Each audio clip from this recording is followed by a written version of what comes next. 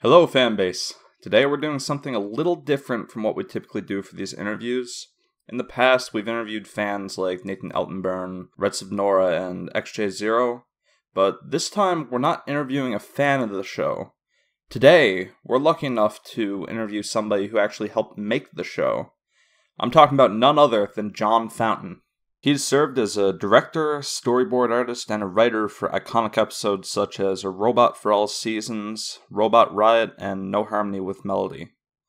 Outside of My Life as a Teenage Robot, he's been a part of the production of Invader Zim, The Fairly Odd Parents, and much more. We'll be focusing on his work on My Life as a Teenage Robot. As always, this interview was originally conducted over text, so Mr. Fountain had time to think over his responses to give the most meaningful answer possible. Unfortunately, Mr. Fountain couldn't record his responses for this video, so our new narrator, DC, will be his voice. Without any further ado, let's get started. Thank you for having me here. The accommodations are top-notch, and the edible arrangement was delicious. It's an honor to have you here. Firstly, I'd like to learn when you became interested in animation, and how you got your start in the industry. Cartoons were always magical to me. For as long as I can remember, they were a portal into a positively enchanting reality where fun and laughter were the main priorities of any given moment. And when I started school and got my first glimpse at the nightmare-fueled horror show called Childhood in the 70s, I was all the more dependent on them as a means of coping.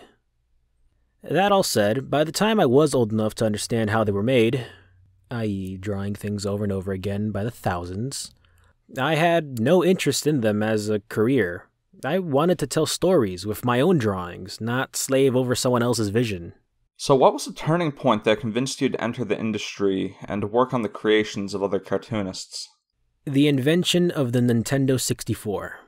I had taken a job at a small production company that made local commercials in my hometown, and receiving a regular paycheck was intoxicating. I had been doing newspaper comics and self-publishing independent comics, but that was very bohemian and didn't pay anything. But when I started doing small animated commercials and games, it afforded me the luxuries like a Nintendo 64. So I worked at commercials during the day and created my own stuff at night. When the shop I worked for closed up, I was forced to pack up my belongings and move to LA, where, thanks to The Simpsons and Nickelodeon, cartoons were booming and they were hiring anyone who could hold a pencil. Which was lucky for me at this point because I still knew almost nothing about the actual process of animation. But I knew enough to think I'd be a good character designer. So what was the first cartoon that you worked on? Was it as a character designer? I'm never quite sure how to tell this story because on one hand it's long, on the other hand it's wildly inspirational and fascinating on a lot of levels. But I'll spare you the details for now. During a huge LA-based animation convention, I met with the folks at Klasky Supo, who were doing their first post-Rugrats show for Nickelodeon. I told them I was a character designer, and they said, "We don't need character designers. Can you do storyboards?" Now, at the time, I barely knew what storyboarding even meant.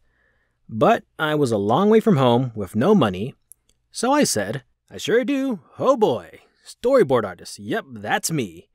Utterly lied through my teeth. So I took a Rugrats storyboard test, which they liked, and got hired to do storyboards for The Wild Thornberrys, my first real show. Suffice it to say, I latched onto the folks situated in their desk near mine and immediately started soaking up everything they did and learned on the job, discovering almost instantly that storyboarding is really hard. Wishing to God I could be one of those lucky assholes doing character designs. Anyway, Thornberrys was like storyboard boot camp in so much as I had to learn to be awesome really quickly, because that show was a friggin' nightmare to board for. Every episode was a zebra stampede or a rhino chase. Meanwhile, I'd be watching stuff like Rocko's Modern Life with its quaint little stories and characters doing funny stuff and dreaming of Nickelodeon. But from the moment I set foot in LA, my goals were twofold. 1. Find employment, which is done. 2. Pitch my own cartoons. So I instantly started pitching stuff to Nickelodeon. And after about a year on Thornberrys, I kept hearing that Nickelodeon had a policy to never hire people from Klasky Supo. because it was considered poaching. So around that time, I took a job doing animation for South Park, bigger, longer, and uncut, as an excuse to get away from Thornberrys, as well as learn a few things about digital animation. But while I was on that movie, I had pitched a show for Oh Yeah Cartoons to Fred Seibert. And while he didn't pick up my show, he liked me and my sense of humor, so he hooked me up with Larry Hubert, who had just created Chalk Zone. So I started doing freelance storyboards for the whole Fred bullpen of cartoonists, including Butch Hartman, Steph MacFarlane, Vincent Waller, Alex Kerwin, and yes, Rob Renzetti. So I was working 12-hour days at South Park, dealing with the constant last-minute script changes to that movie, which I think is an amazing film, and then coming home and doing freelance for Nickelodeon, which taught me to be fast, and how not to get a lot of sleep. I had learned by then that good storyboard artists, that is, people who can draw and tell story visually, were in high demand and always working. So by that time, I was stuck. I'd keep applying to shows to do character designs, and they'd always say, "Oh, you do storyboards? When can you start?" Yeah, so during South Park, I got an offer to go do storyboards full-time on Chalk Zone. And while I was doing that show, I also did boards for various Oh Yeah shorts, like Butch Hartman's Dan Danger and a couple others you've never heard of. And around that time, Zim was gearing up. As it so happened, I was a fan of Joan Vasquez's comic work, Johnny the Homicidal Maniac, and a former colleague at Thornberrys, Steve Russell, was hired on as producer on Zim. So tons of my pals from Klatsky Supel were getting hired for it as storyboard artists, which Steve wanted me to do as well. But I had gotten acquainted with Joan and told him I wanted to do characters, and he basically picked me out of a handful of others, which I actually kind of regret. Doing storyboards for Zim would have made me a better artist because it was such a grueling, ambitious, and cinematic show. But I was ready for a break from the monstrously harrowing world of storyboards. So I finally realized my dream of being a character designer. Fred Seibert liked the pitch I created called The Tantrum, about a little kid superhero who became powerful when he got pissed. So I was directing that short while doing characters for Zim. I referred to my time on Zim as my working vacation because it was so much fun and so comparatively easy to doing storyboards. So around that time, Butch Hartman offered me a position to direct on Fairly OddParents. And even though I had never directed, he promised to show me how. So I took it. Meanwhile, this whole time, Nickelodeon had chosen my Oh Yeah short as one they wanted to develop into a potential series. So I was working on that simultaneously. After a couple years on Fairly OddParents, I went from being a director to supervising director. After doing that for a while, Danny Phantom got a pickup, so I said to Butch that I'd like to be in charge of either Danny Phantom or Fairly OddParents. He considered it, but couldn't let go of either one. So I left Nickelodeon to go to Disney, where I was put in charge of developing Jake Long American Dragon. That was a mixed experience. So when that was done, I aspired to return to Nickelodeon, and Fred Seibert, who had been pushing hard for my show to get picked up, mentioned to Rob that I wanted to come back. So Rob asked me to come onto My Life as a Teenage Robot. Now, I had been friends this whole time with Rob, Alex, Annie, Bob, Boyle, etc., etc. But this was my first time working directly for Rob. And it just instantly clicked. I'd been dealing with non-stop egos, power plays, and politics for years. And when I started on My Life as a Teenage Robot, that was just over. Everyone just wanted to have fun and make a great show. Which is exactly what we did. Rob and Alex were just really easygoing, wildly talented, knew what they wanted, but eager to embrace the ideas of the people they worked with. I would practically rewrite every premise I was given, creating monstrously complex action scenes and eliminating crowd scenes because that's how I liked it. And each time I was afraid Rob would be pissed at how much I changed stuff. I'd say, Rob, I changed things. Like a lot. And he'd say, as long as you made it better, I don't care. He and Alex just created a very fun, warm, collaborative atmosphere with the staff. And it showed in the end product, which is why it still has a fan base today. Would you be able to give examples of episodes that you changed? What exactly did you change in each case? Famously, the best example is Robot Riot. The outline, we were never given full scripts, called for a huge swarm of robots to come down from the sky at the end. Drawing crowds is always laborious, boring, and never as good on the screen as it looks on paper. It's one of the things that's starting to bother me about movies these days. Every movie ends up with 400 good guys running up against 400 bad guys. Crowds don't interest me. Characters do. So I changed it into one giant robot for Jenny to fight. Is there anything that you'd change about the show if you could go back in time before it was too late? Stylistically and artistically, I'd never ask for it to change. It was perfection. But it would have been amazing if the technology had been in sync with us. We were doing everything with pencil and paper. Had we been able to do digital storyboards? Oh my god. How'd you find your way back to the My Life's Teenage Robot community after all this time? Someone pointed out to me the infamous NSFW video of Jenny. Those were my drawings, edited to create that. How do you feel about them using your work like that? The videos become so infamous to a point where it's just as well known as the show itself. I'm indifferent towards it. Stuff like that happens all the time. Getting upset would just give it a disproportionate amount of relevance. Fact is, I have a sense of humor that many would consider vile. So who am I to judge? And hey, the discussion led me to you guys, so silver lining. Now that you're in the community, what are your thoughts on it as a whole? What's not to love? I always thought My Life as a Teenage Robot was one of those shows that just didn't get the attention it deserved at the time. So the fact that so many people are devoted to it makes me feel as though it was worthwhile to reach the small but delightful audience that we did. I'll take quality over quantity any day. What are your thoughts on fan creations such as original characters or fanfiction? Okay, so here's the thing with me and fanfiction. I think it's great. It's the ultimate homage. That said, I just hope everyone who creates fanfiction also creates their own original stuff. I'm generally much more interested in OC stuff.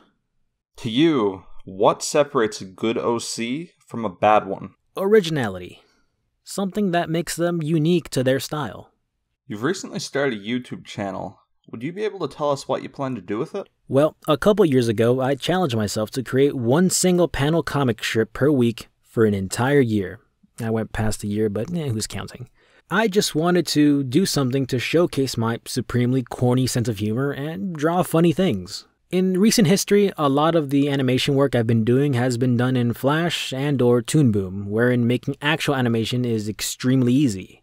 So I decided to basically do a quasi-animated version of the same strip. But all of this rides on the coattails of the music video I'm directing for a Grammy-winning artist that should be out sometime next year. That's about all I can say about it. But I'm really proud of it, and I think it's going to be huge. And eventually, I would love to monetize enough to create longer format cartoons without all the red tape of dealing with other entities like networks, writers, editors, etc. Fans of My Life's Teenage Robot are in a friendly shipping war. Some people want Jenny to end up with Brad, and some want her to be with Sheldon. Do you have a preferred partner for Jenny, and why? I went on a very long rant about this in the Discord, so I'll try to sum it up briefly here. If Rob said to me, write the definitive Jenny Brad Sheldon story, here's what I'd do. Jenny would first go through a Brad phase, where she dated Brad. Later, she would go through a Sheldon phase, where she dated Sheldon. In my story, Sheldon would eventually break it off because he would realize that much of his attraction was based on what she was, i.e. a technological wonder, and not who she was. In the end, they would all just be friends, because the fact is very few people meet their soulmates in high school, and I want our characters to have more life experience than that. If you had any advice to give somebody who's trying to get involved with the cartoon industry, what would it be? The inevitable question. First thing is, realize that it's an industry. Animation studios are not giant gingerbread houses filled with happy elves. Animation is, for good or ill, a branch of the entertainment industry. And just like you wouldn't show up on the Paramount studio lot and expect them to give you a starring role in the next Star Trek movie, you can't just sort of send in a few fan art drawings to Nickelodeon and expect to get a cartoon or get on a show. Animation is an extremely technical, challenging, and competitive industry. So, realistically, as with any media industry, what you need to rack up before anything else is experience. If you have the means and you're of college age, obviously schools like CalArts or Sheridan are great stepping stones. I didn't have that, so I had to work extra hard. I broke in by first spending years working in small local production studios, doing local commercials. Fortunately, we live in a time when you can create animated content and put it up online. That's a huge help. It's always hard to answer this question, because at conventions I would get approached by these 52-year-old dudes who live with their mom and have never had a drawing lesson before in their lives, and had a few really bad felt marker illustrations of their favorite Pokemon ask me, "So, how do I get a job drawing at Disney?" And me, being the cranky old bastard that I am, would be thinking, you don't. By the way, if you are a 52-year-old dude living with your mom and you like to do fan art and stuff, more power to you. Art is meant to be enjoyed. But understand, if you're older, inexperienced, and have zero background, training, or education, you are going to be competing against kids who are younger, faster, better, and have known that they've wanted to be animators since the day they were born. So you'll have a lot of catching up to do. Now, if you're around junior high, high school age, it's time to get to work. My advice to them is totally different. And that is, start practicing and do not stop. Draw every second of every day. Study film. Study the history and methods of animation. Learn every conceivable facet.